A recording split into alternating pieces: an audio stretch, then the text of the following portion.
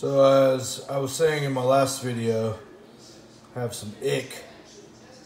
So I've been feeding this Dr. G's for the past 2 days, and the fish store people told me to try this stuff because the Coral Beauty wasn't eating that stuff. And they said to mix this stuff with the normal food that the Coral Beauty eats. So I'm about to mix it up and try that. Alright, so I put some of the Metroplex and some of the Focus mixed in with the flake food and the frozen food. Let it sit about 20 minutes. Put 1 part Metroplex, 5 parts Focus. Here's a receipt. I paid $8.99 for each of those, so about 18 bucks. I didn't buy the Kick stuff that you just dose into the tank because the LFS said that's kind of risky. So I'm gonna try this stuff first, see if we can get the Coral Beauty to eat. The blue Tang was eating the other Dr. G's medicated food, but the Coral Beauty didn't seem very interested. So I'm gonna try this out. I got this net here. I'm gonna pour the food into the net just to not put all that stuff in my tank. Just the medication binded to the flake food and the frozen food. So let's go ahead and do it. See if the Coral Beauty will eat.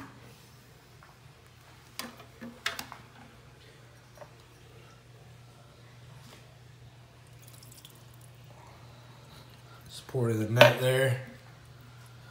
Take this over to my tank.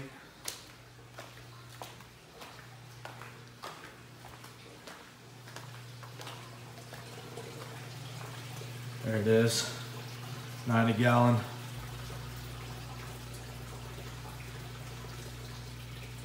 Let's go ahead and feed them.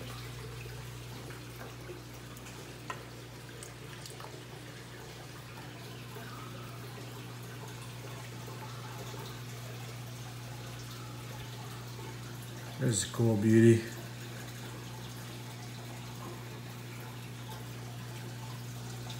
Looks like you ate some there. Yeah, she's eating. That's Butina.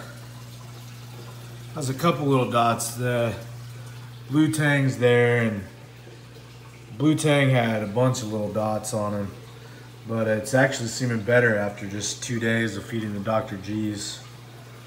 I'm just trying this Metroplex and the Focus because the Coral Beauty wasn't eating the Dr. G's. It seemed interested, but just would spit it out. So hopefully this stuff will work a little better, so I don't have to dose the Kick stuff that, who knows what that would do. I don't know if it'd mess up the corals. It says it's safe, but who knows. Yeah, so that Coral Beauty's eating that. That's perfect. Real good.